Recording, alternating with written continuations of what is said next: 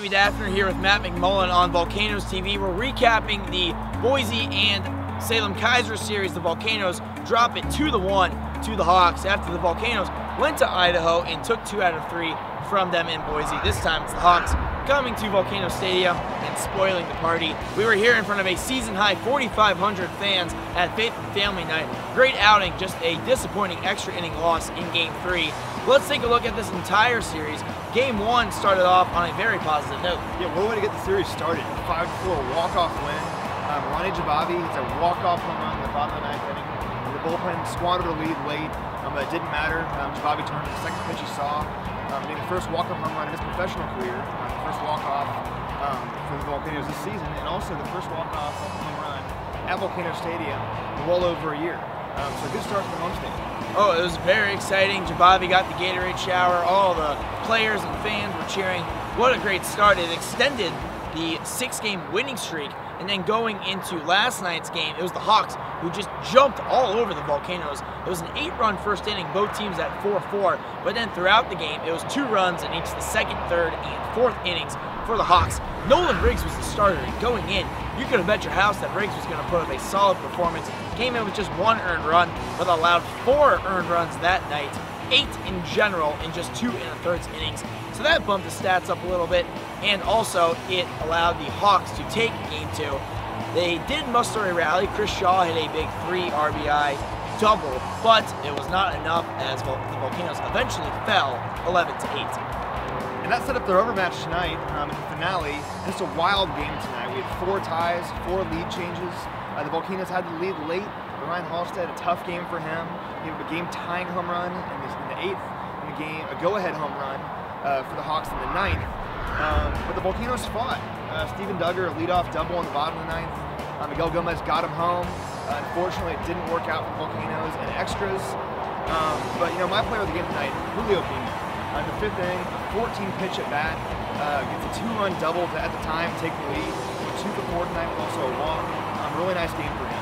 Definitely the at-bat of the season. That shows why the Volcanoes have so much fight in their offense. Also, someone providing that offense recently has been Jose Vizcaino Jr. on an absolute tear. He hit his 3rd home run of the season tonight. He was the reigning Northwest League Player of the Week coming into this week, but it's Friday already. He might win that award again. We caught up with him and his manager after the game. What's been clicking for you the last 2 weeks? Yeah, I mean, just kind of getting at bats. Coming in, you know, you always want to get off to a hot start, and I didn't right away. You know, after a few games, just putting good swings on it, I've been getting hits. Just kind of sticking to the simple approach, which is just attack the fastball and kind of hit it the other way. That's what I'm best at. So, yeah, I've just been, you know, feeling good at the plate, and I think it definitely helps having the guys around me like Shaw, Gomez, that are big RBI threats. I get good pitches to hit because I don't want to face those guys. So, yeah, I've just been swinging it well and getting a few knocks here and there.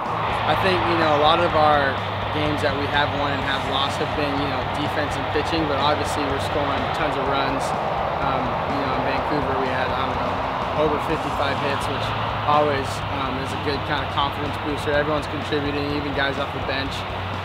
So, yeah, I mean, we're definitely firing on all cylinders. You know, we had a rough one tonight, but like you said earlier, we fought back, and I feel like we're never really out of it with this team, even if we're down a few runs late. Everyone's gonna, you know, battle and have good at bats, and you know, today Pena had like a 15-pitch at bat, and that just kind of shows the characteristics of this offense. So. Not actually getting lost. Those are always the toughest to swallow, they seem like, because you're right into the game. It's a very exciting game nonetheless. What can you take out of this night's result? Well, I think it's just a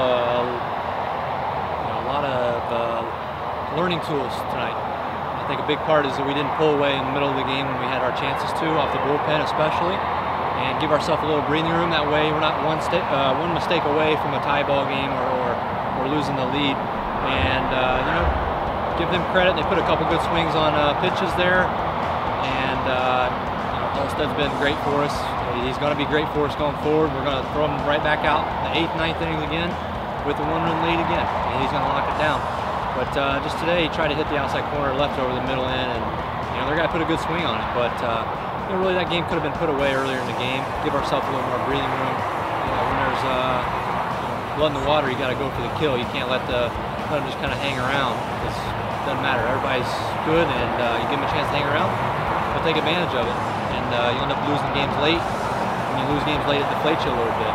Early in the year, everybody's trying to find their role and trying to figure out where they fit in, how this is going to whole work, how are they going to get off to a good start. So many people trying to figure out where they fit into this club. Newly drafted guys from extended spring, guys coming down from Augusta, San Jose. So as we've meshed together, I think guys have done a good job banding together and trying to fight for one cause, and that's for a big W and trying to turn himself into a winning ball player. Good fight. Showed a lot of character coming back and tying the game. We could have easily just folded and packed it after 9, but we forced extra innings. Kept putting the pressure on them the whole game. And that's signs of a good team whenever the game's never over, regardless of score, including last night. The game could have been ugly. Instead, we made it a game. And that's good characteristics of good teams, is finding a way, once you get down, to find your way back into the game, give yourself a chance to win it late. And, just tonight and last night, didn't work out.